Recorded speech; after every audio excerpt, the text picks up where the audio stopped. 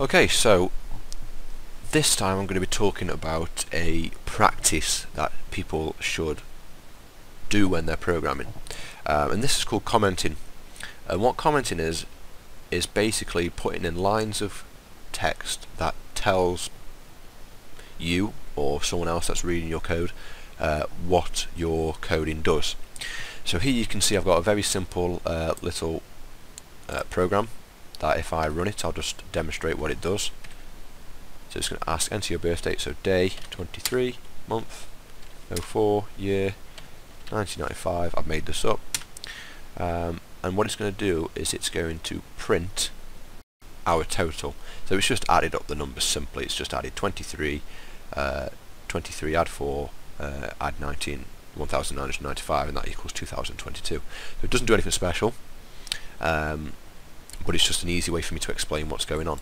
So if I start here, and I'm going to comment every line, so we can either do it the line above, so I can put it here, or I can go to the end of the line here and I can put the comment there. It doesn't matter where you do it, because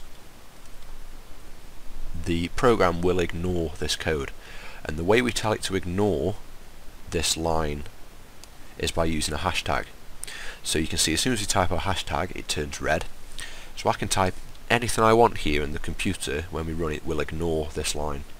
So if I typed print hello and I ran the program again, hit save, you can see the first thing it does on this side of the screen is enter your birth date.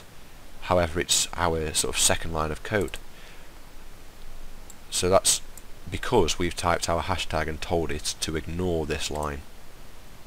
Okay, so if I was to type it here, print hello, it will still ignore it because it's saying anything after this hashtag ignore. Okay, anything before it, that's fine to print, to run. So whenever we do comments, this is what we use a hashtag. So I'm going to comment above each line. So I'm going to say what this line does below it.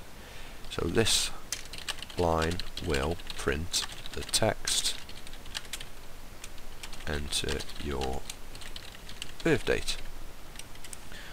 Okay, I can do the same for this next line, hashtag this line will print the text, and was it day, colon. Okay, this next line does something different. This line creates a variable called birthday and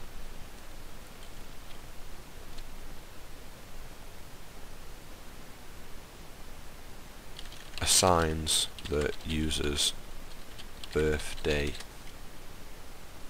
to it. Okay, so you have to be, you've got to kind of think about what you're going to type for these, because this line creates a variable called birthday and assigns the user's birthday to it. That's simple enough. If someone doesn't really understand what that means, then it's possibly questionable why they're coding in the first place. But trying to use as little text as possible to explain a line is the best way to go about it. So again, this line prints the text. What's it print? Prints month, colon, space. Okay, and then this line does exactly the same. So this line creates a variable called birth month and assigns the user's birth month to it. Okay, and the same happens for these two, so I'm going to skip them for now. I'm going to focus on this one. So hashtag this line of code, or sorry, this line creates a variable called total and assigns all of the other variables added together to it.